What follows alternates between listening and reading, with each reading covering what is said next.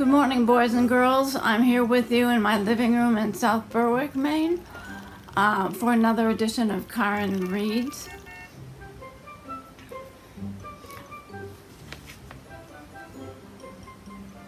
Today's book is called Going Down Home with Daddy.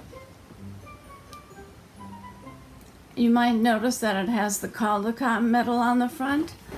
The illustrator is named Daniel Mintner, and he lives in Maine, and he won the Caldecott, which is illustration the best in the whole United States. So we'll see some really beautiful illustrations today. The writer is Kelly Starling Lyons, and she lives down south, and this story reminds her of the family reunions that she had in her family and her husband's family. Okay, going down home with Daddy.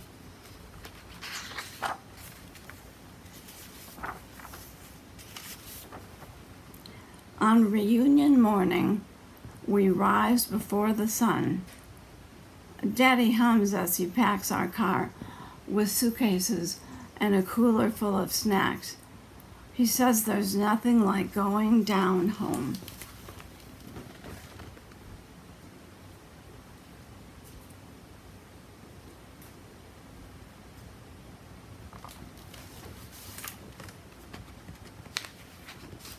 We leave when the sky is still dark with sleep.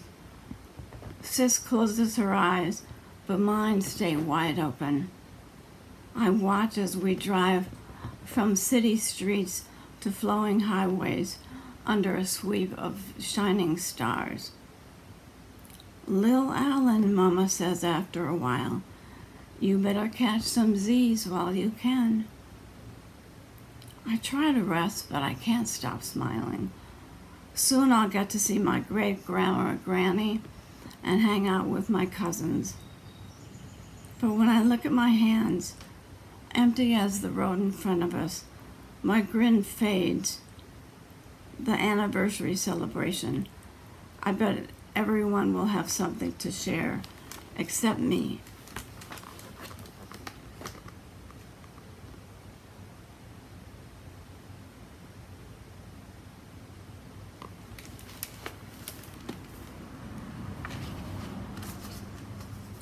I doze off in a cloud of worry and wake to sunbeams tickling my face.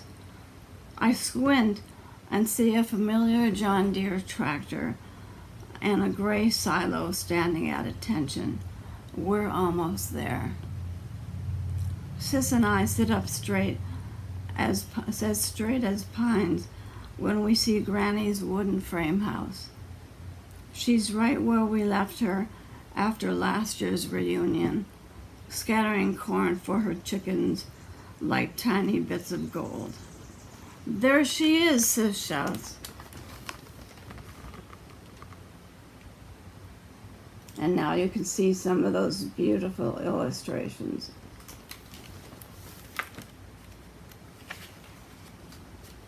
Granny spreads her arms wide and wraps us both inside. My, she says, and showers our cheeks with peppermint kisses. I missed you so. All afternoon, a parade of family comes home. Grandma Loretta and Grandpa James, aunts and uncles, and more cousins than I can count. Got a head just like your daddy, Uncle Jay teases me. Daddy's eyes twinkle. Now I know you're not talking about heads. Can't take them anywhere, Grandma Loretta says, laughing. All kinds of relatives.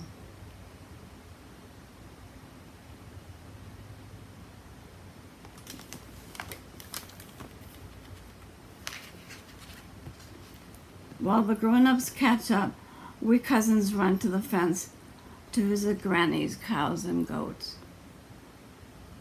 You doing something for the celebration? Isaiah asks Sis.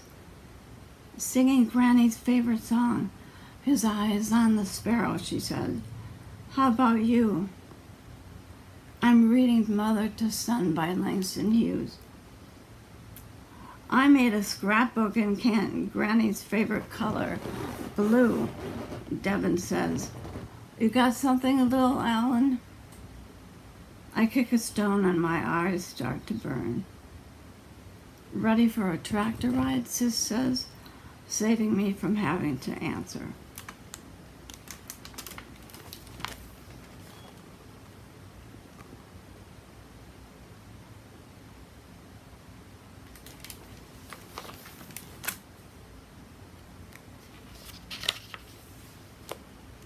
I swallow hard and climb into the trailer with Sis and Mama. I lean against the hay as Daddy drives us past the smokehouse and fishing pond and rumbles by a field dotted with puffs of white. Cotton has been on this land a long time, just like us, Daddy says. Pa would drive your Uncle Jay and me on the tractor, just like this one. Look to your left, Pa would say. Look to your right. The land just seemed to go on forever. Everything you see, Pa told us, is ours. I think about what Daddy said and sit up tall. Pa is gone, but this is our time to come together and remember.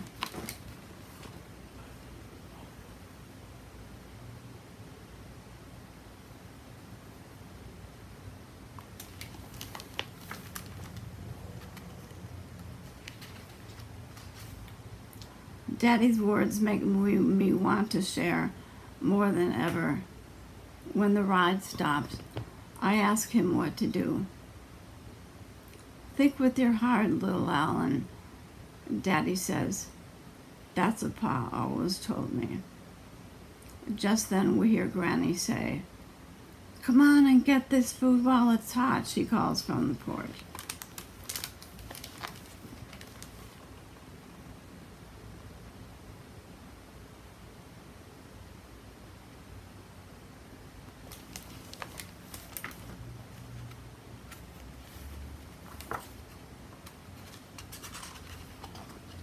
We dash inside. The dining room overflows with love-made dishes. Smoked turkey, collards which are like kale, mac and cheese, okra and tomatoes, and biscuits oozing with mahe jelly, just like the way Daddy likes. Hand in hand, we create a ring inside the house built for Granny. Heart to heart, we share what we're thankful for. Nothing is more important than family, Granny says, tearing up as she looks at every face. There are amens all around.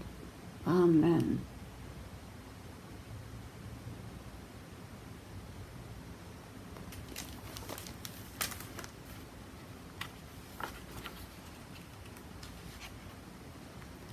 On Sunday, I feel sick.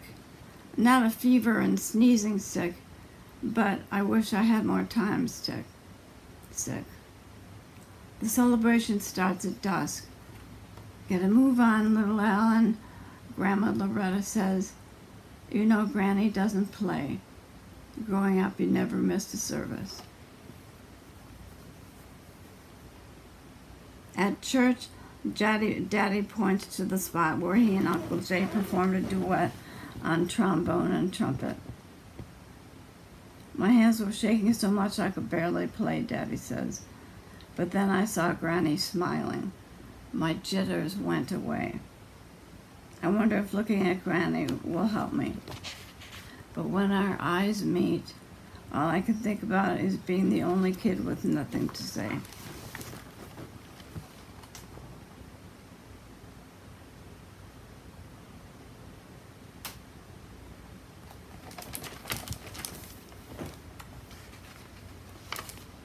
After service, we head back to Granny's and change into our reunion t-shirts. Generations of our family smile from every wall. Mama, Sis, and I appear at black and white pictures of Pa and Granny. Their eyes, brave and bold, remind me of Daddy's. You have their eyes too, Mama says. That's when it comes to me. I think about everything I see when I'm here. I think about the tractor ride and Daddy's stories. I think about walking in Pa's and Granny's footsteps, in those of our people and the native people long before. I think and collect treasures from our land. I lift my head to the sun.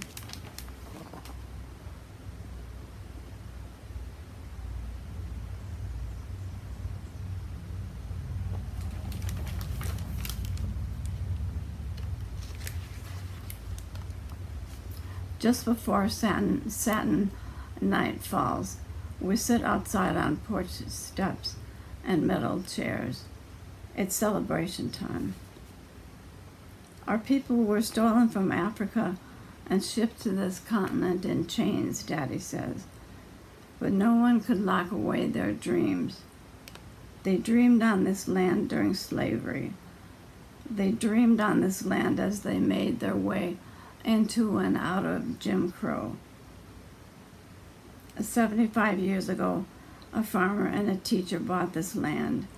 Daddy gazes at Granny, and look at us now. One after another, cousins offer their tributes. Sis's song makes Granny's eyes shine. Isaiah's poem gets everybody nodding. Then I step forward.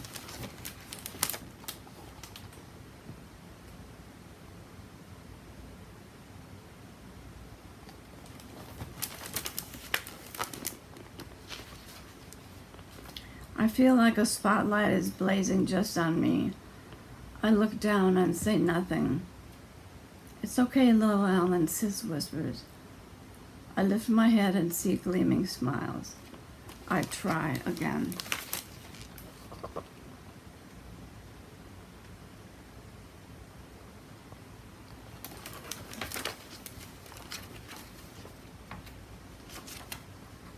Cotton for the quilts Granny made to keep her children warm, I say, holding a white cloud in my fingers. A pecan for the trees Pa planted and all of the kids love to climb. I pinch dirt and let it rain to the ground, and earth for land that's ours as far as we can see. Fireflies wink and whirl in a carnival around us. That's all right, I hear Granny say. Daddy flushes a thumbs up sign. I grin up at the moon. It glows back at me. We're a mighty family, Daddy booms. Mighty, we roar back.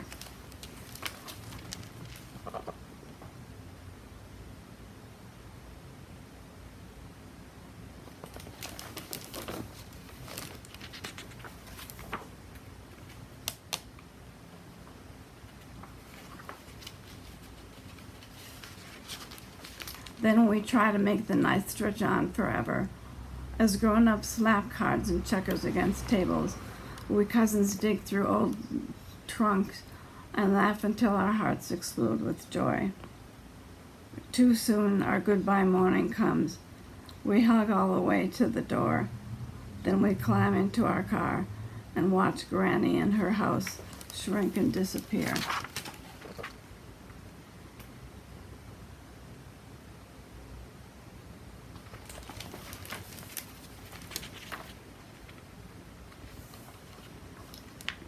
When we go down home with Daddy, everything we see holds a piece of him in us. We head up the highway thinking about family and dreaming about next year.